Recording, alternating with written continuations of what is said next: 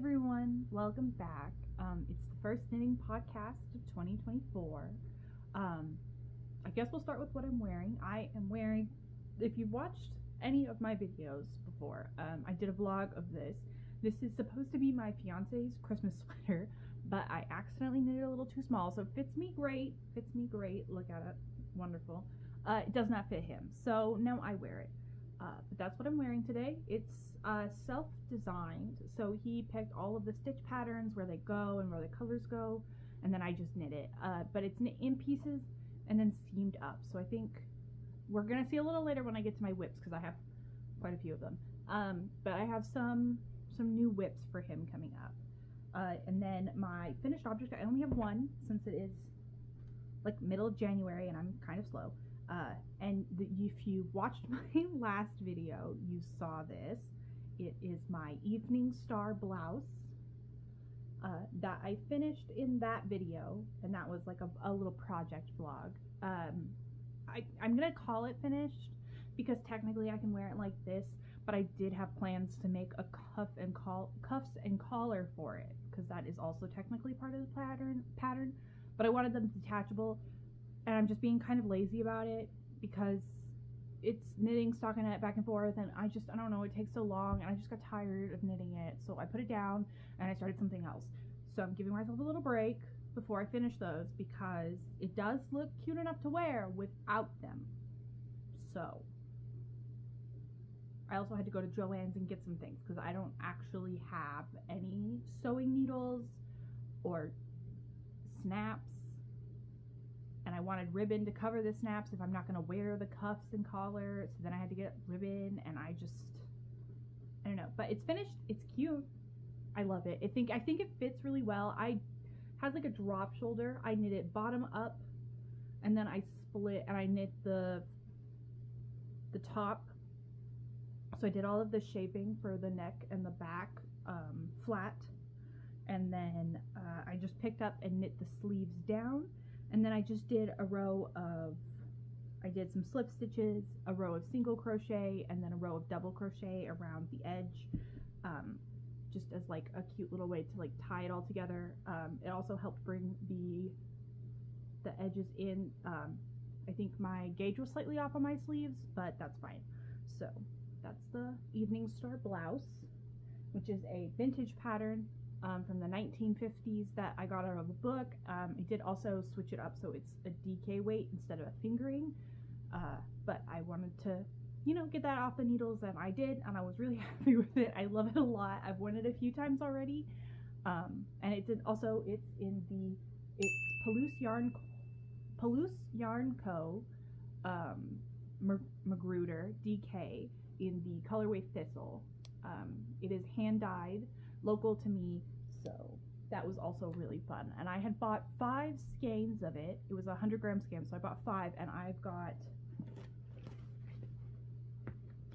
hold on,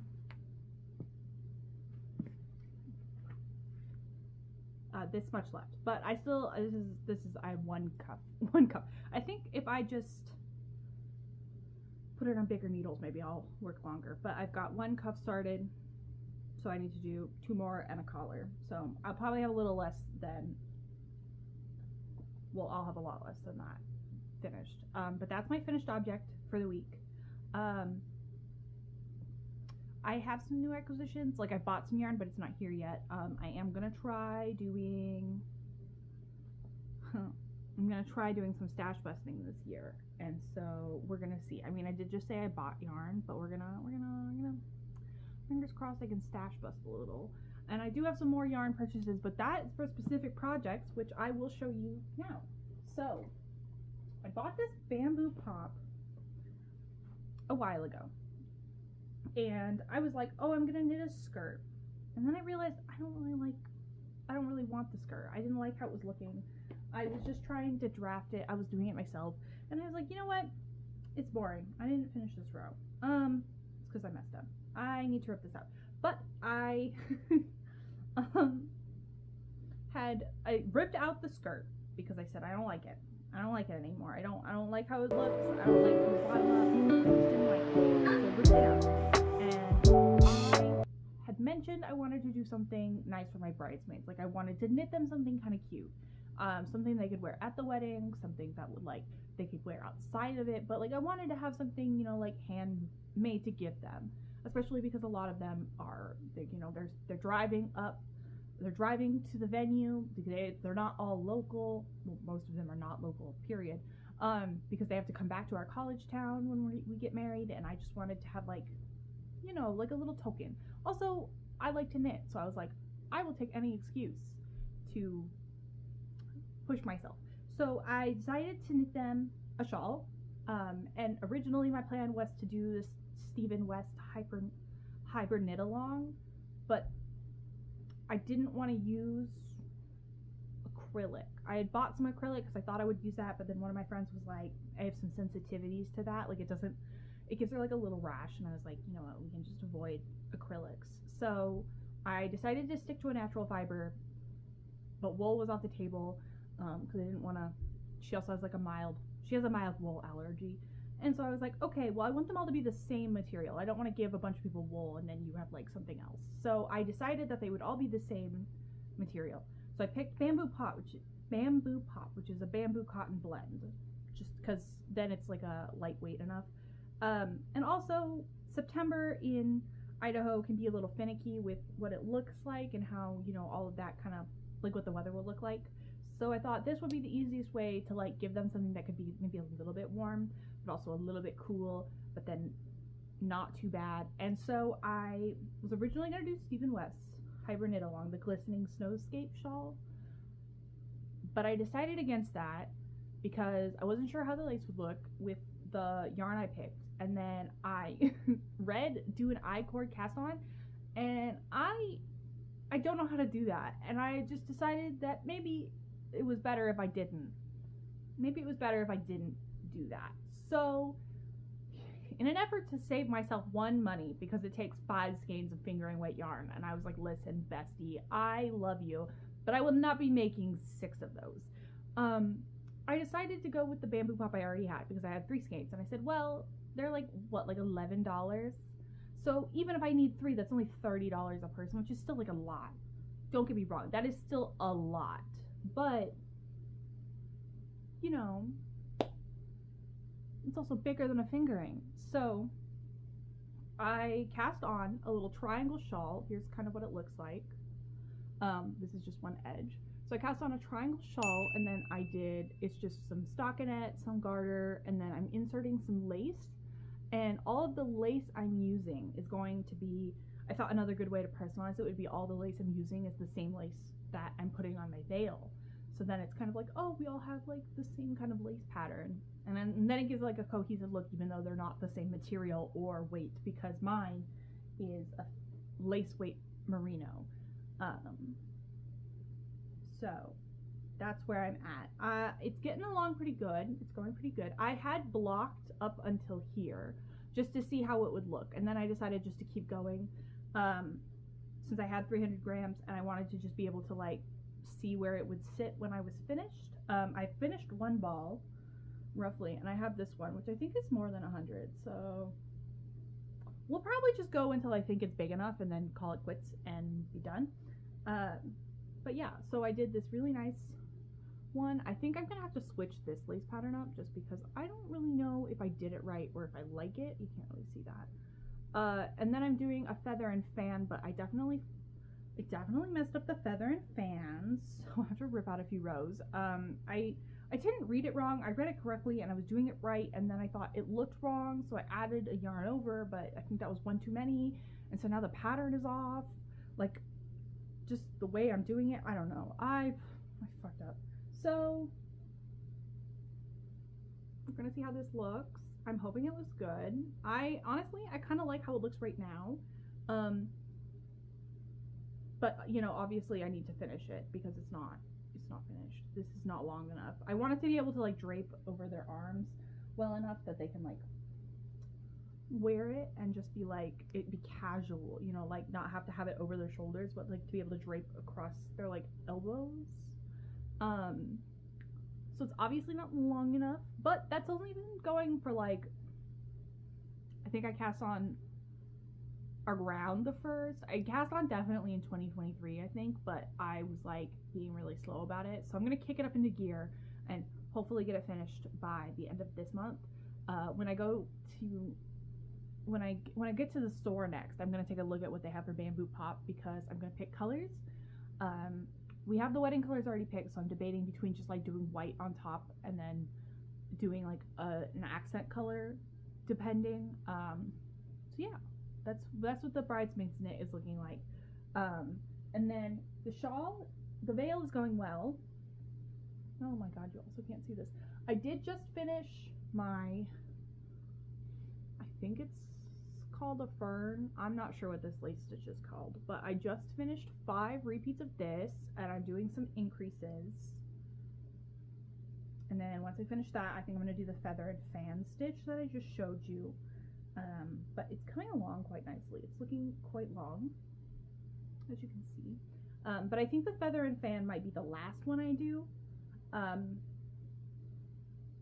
I want to finish this guy, so I think I'm just going to go until I run out of this. I might do like a garter stitch border, and then I have some mohair that is also Palouse Yarn Company.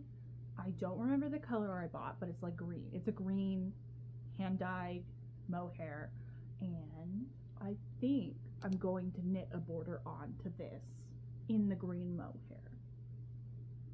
I've never knit a border,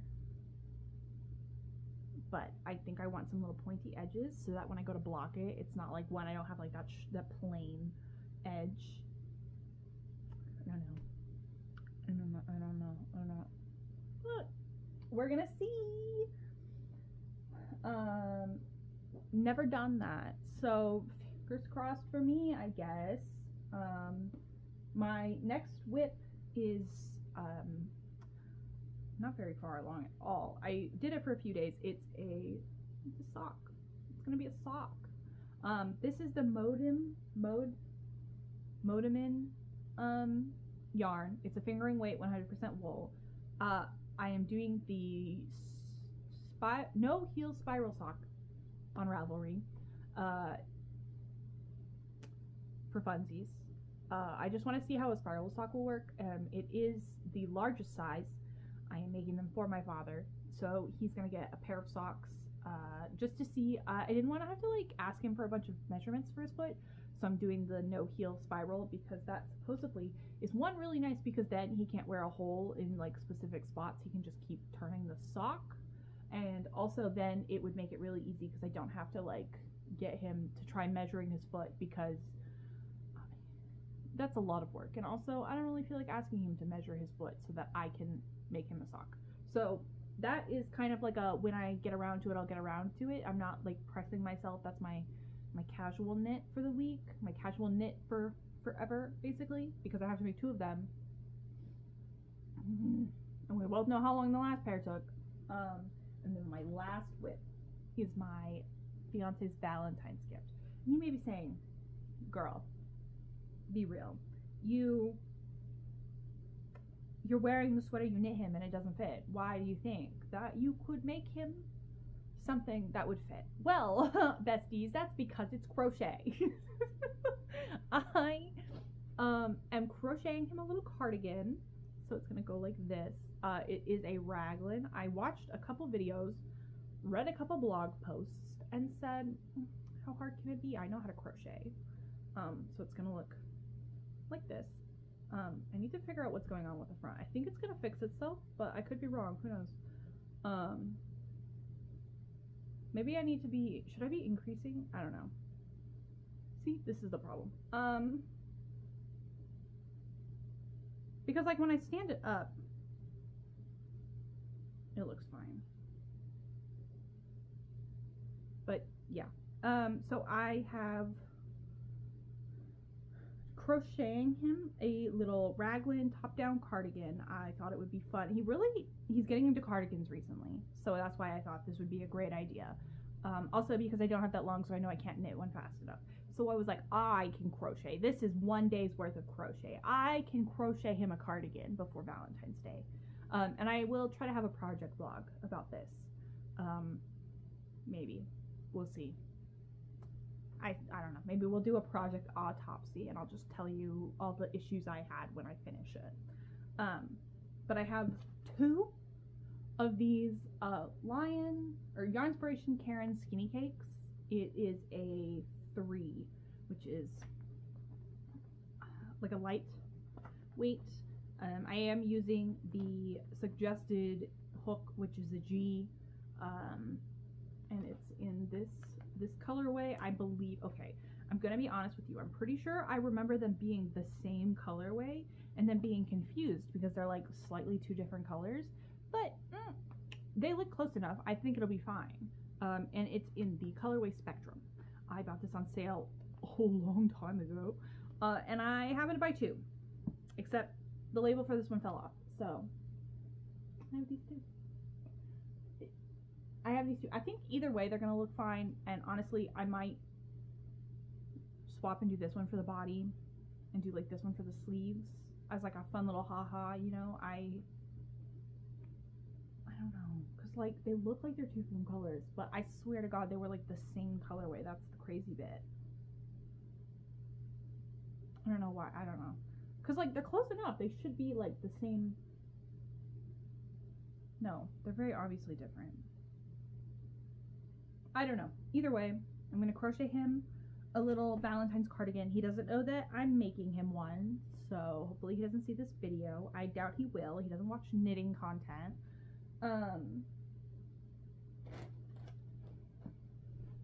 But yeah, that's what I'm working on. And then other than that, it's just kind of like a fun little casual thing. I don't really have much else. That's all I've got. But yeah, so I'll see you guys later. That's all I had for my knitting podcast this week. I will see you next time for whatever I'm doing. I have no idea, but we'll talk to you guys later.